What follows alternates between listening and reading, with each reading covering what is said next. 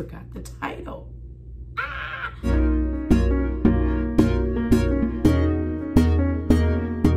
Shalom! And welcome back to Life Hack by Tina Cherie, and welcome back to Motivational Monday. And this motivation is going to be entitled, Let Go to Get. And don't forget to check me out on the Death Wobble podcast and to like, comment, and subscribe. Let's pray. Father God, we give you all the glory, we praise you, we magnify you, and we thank you, sir, for everything you've done, everything you're doing, and everything you will do. Lord, we love you, and we ask that you forgive us of sins we've committed knowingly and unknowingly, and we repent for perpetuating the generational curses that we've perpetuated, us and our ancestors. And Lord, we ask that you open our eyes, our ears, our hearts, and minds to receive the word that you would like us to hear today. Make me your personal conduit so I can say to your people what you want me to say. Me in the background, you in the foreground. This is about your glory. We thank you for the revelation, the confirmation, and the clarity. In the name of Jesus, amen. So turn with me, if you will, in your Bible to Philippians 4 and 6. And do not be anxious about anything, but in everything by prayer and supplication with thanksgiving, let your requests be made known to God.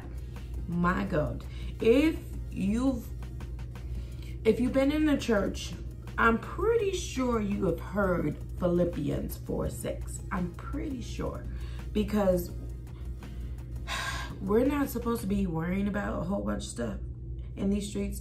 If we are doing what God has commanded for us to do, there's more important things that we need to worry about. My God. And we ain't got time to be worrying about the little things. These things that we think are big and huge, they're actually little things. God said smoke and mirrors. My God. Smoke and mirrors. My God. These things are put in your path to distract you from what God has purposed and willed for you to do. My God. So don't be anxious. Don't be worried about anything. And everything, give prayer to God. My God. Oh, so when I was preparing this, an example that God gave me last night. Thank you, Holy Spirit, for bringing that back. Because when I do my notes, it's kind of like I do general. So I put example that God was giving me yesterday was the car wash. And I'm like, today, I'm like, wait, what? I don't understand how this has anything to do with it. Let's talk about this, okay? So yesterday I went to wash my car.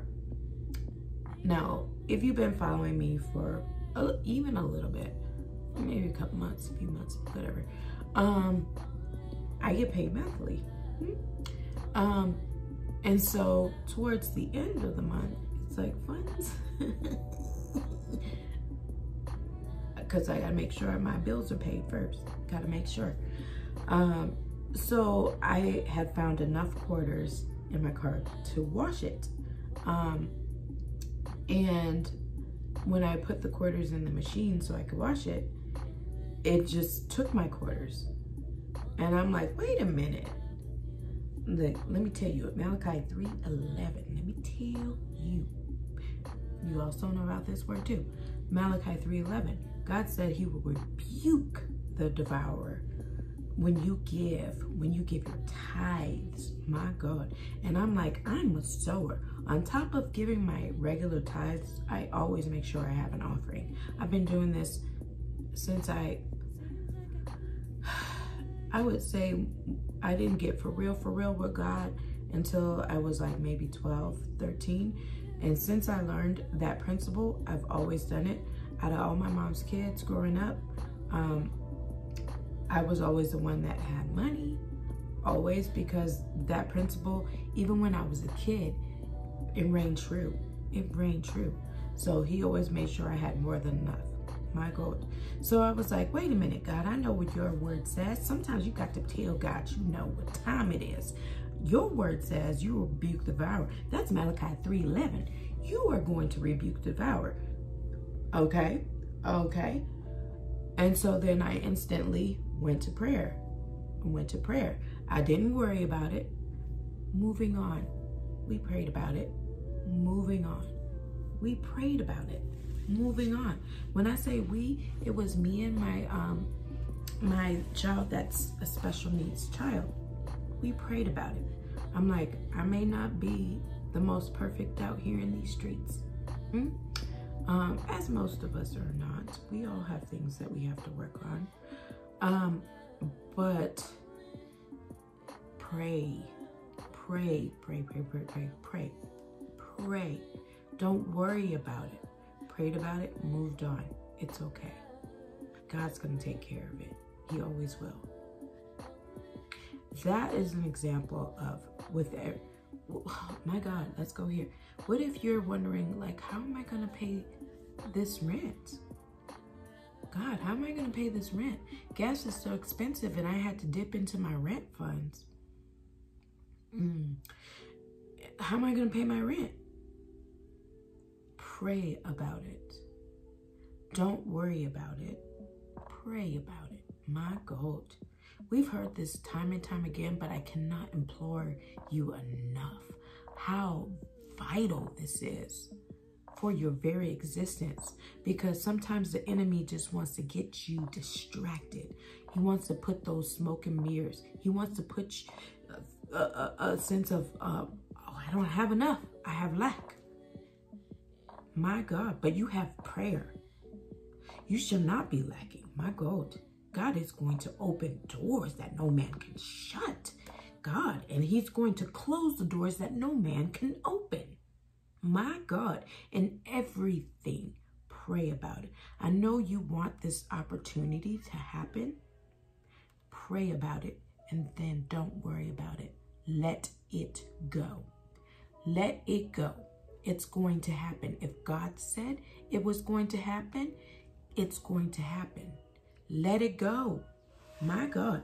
Another example, when I was trying to get pregnant, it was taking years. My God. It was taking years. And my sister was like, you know what? I know you're doing all this, like taking your basal temperature and looking at your ovulation calendar. I know you're doing all this. But just let go and enjoy yourself. Let go. The second I did that, I got pregnant. This is a word to somebody. Somebody wants to get pregnant. My God. Let go. Let go. My God. Enjoy your right now. Enjoy it. My God. So if there's a situation that you want, my God. If there's a situation that you want, it will happen. But you have to pray. You have to be in prayer about it. You have to have thanksgiving in your heart. You know what, God? I don't understand this. But thank you for even presenting this opportunity in the first place. I don't get it. But whatever God has promised you that he's going to do, he will do. Don't worry about it. He is not going to let his descendants be begging for bread. Not in these streets. He's got it. He will take care of you. He will meet your needs. Don't worry. Pray. Don't worry. Pray. Anyway, I will link in the description one of the life-giving messages from Bishop Kevin Foreman in Harvest Church. It will bless you and inspire you and change your life. And thank you so much. This is such an honor. And shalom.